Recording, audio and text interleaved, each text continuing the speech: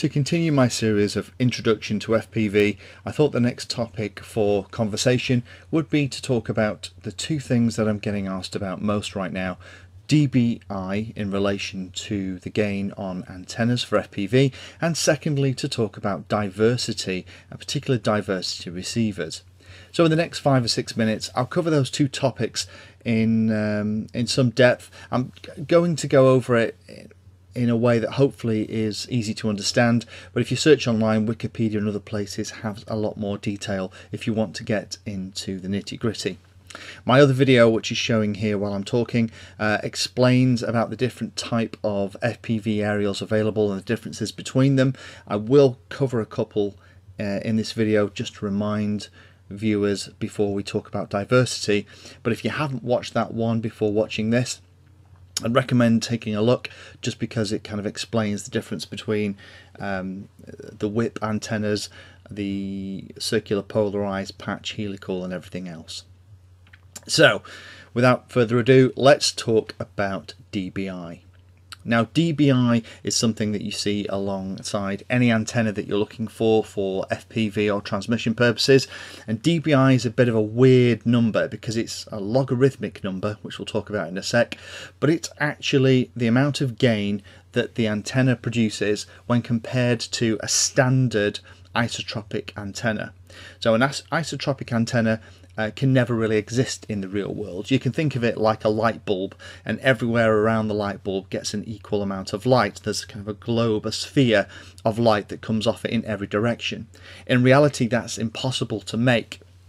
So the closest that you get for an isotropic antenna is the dipole or whip antenna that you tend to see shipped free with a lot of FPV equipment. So think of that whip antenna as the reference for these dBi numbers. Next thing to think about is the fact that it allows us really to compare two antennas together with those numbers. So for example, if we have a whip antenna and it gives us 1, and then we buy an antenna that gives us 3 dBi, as you can see on the graph on the right, it gives us twice the power. If we have a dBi of 6, then that gives us about 4 times the power. So if you're looking at buying or combining antennas together, then it allows you to compare the two. The final thing to think about when we're talking about dBi is the larger the number, obviously the more dBi, the higher the gain is, which means the longer the range with the equipment that you already have. The thing to remember though is that dBi is and gain on an antenna doesn't come free of charge. These antennas aren't powered. The way they get the range is by taking all of that sensitivity in one direction and honing that and narrowing that beam, and the more they narrow the beam, the more range that you have. But rather than being like an uncovered light bulb, it's more like a flashlight where the light comes out of the front and there's nothing or very little to the sides and at the back. So remember that if you get a 12 dBi antenna, the cone of light or cone of reception will be out the front and be quite narrow compared to something like an omnidirectional spironet or circular polarized antenna.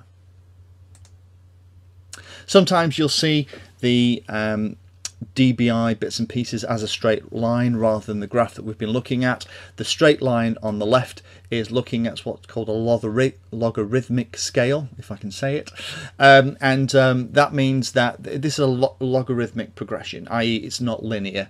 So what I've done though is we're not going to talk about that. We're going to continue to use the one on the right, which I think is easier to explain and to follow what we're actually looking at. So let's just look at this graph in a little bit more detail before we move on to diversity. So every 3 dBi doubles the power, if you want to think of it like that, of the antenna. So if we look here at the point of 3, 6, 9 and 12 dBi, that every 3 dBi doubles it. So it goes from 2 to 4 to 8 to 16 as you move up the scale in 3 dBi increments. So you can see that if you have an antenna that's rated at 3 dBi and you buy one at 6 dBi, you have actually doubled the sensitivity or the gain of that antenna over the one that you already have. Or if you have a 3 dBi antenna now and you buy a 9 dBi antenna, then what you've done is you haven't tripled the range, you've actually quadrupled it. So you've gone from 2 times to 8 times. So just think of it like that, and you know, just think of it as that logarithmic scale. So every 3 dBi doubles the gain. So hopefully that's made sense. What we'll do now is we'll talk about our friend diversity. First of all, before we run into that, let's just talk about a couple of antenna types just to refresh our memory. The first one we'll talk about is our friend the whip antenna. This is the dipole that we talked about earlier when talking about dBi, that's the closest to that reference antenna that's used for gain measurement. And it's relatively low gain, but it provides a nice circular bubble of reception in all directions. So you can fly the craft above you, behind you, left, right, in front, and you'll still get a great signal. The next antenna we'll talk about and just revisit is our friend the helical.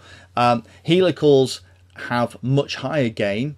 So these guys will have, again, rather than being that uncovered light bulb, it's more like the flashlight, and that beam is coming out the front. So you get much farther range because of the higher sensitivity of the antenna, but you only get maybe 60, maybe even down to 40 degrees of the sky being covered by that. And that is not great. As you fly it in towards you, then you may wander out of that cone of reception. So that's what diversity is for. So here's a diversity receiver. It actually has 2 connections on it. One is for one aerial and the other is for the other aerial. And the way it works is that it's listening to both aerials all the time, and the one that's getting the best signal, it puts through to the goggles or the ground station, whatever you're using to view the video. So what that allows you to do is you can put a circular polarized antenna onto one of the aerial connections, and that will give us a nice, good omnidirectional range for the field that we're studying. And on the other side, we could put something like a patch or a helical antenna, which is a much higher gain, but again has that flashlight narrow cone of reception that comes out the front. Now what that means is that when we use a diversity receiver in the field, those 2 antennas give us some nice effects. The first thing that we get is we get the cone coming out the front from the helical or patch antenna that gives us the range, and we have a nice bubble of reception around us because the other aerial is covering that omnidirectional area around us. So that means that we can fly in nice and close, and as we push the model further away, we can get more distance. It gives us the best of both worlds. Or the other way you can do it with a diversity receiver is if you're only ever going to be flying, say you're stood on a beach and you're only going to be flying over the sea within the cove that you're stood in, you can also get that diversity receiver and actually fit 2 longer range antennas that will give you those 2 beams of light or reception. And what you can do is you can actually align them on the top of the diversity receiver so that those cones overlap. So what you have is, rather than have 40 degrees of the sky covered by the one long range antenna, you actually have nearly 80 degrees because you mount them side by side with a slight difference of angle, and that gives you some great coverage for long flights where not only do you want to go far away from you, but also you want to travel left to right a decent amount as well. So hopefully that's been useful. We've talked about dBi, we've talked about what it means and how you use it to gauge the impact to your kit, and we've also talked a little bit about our friend diversity, about why people use it, and the two common ways that you tend to find it configured for both close in and longer range flying, and then for longer range flying where you want to cover more of the sky. Thanks for watching. Please comment, subscribe, and if you have any questions, my help out channel is available. Happy flying!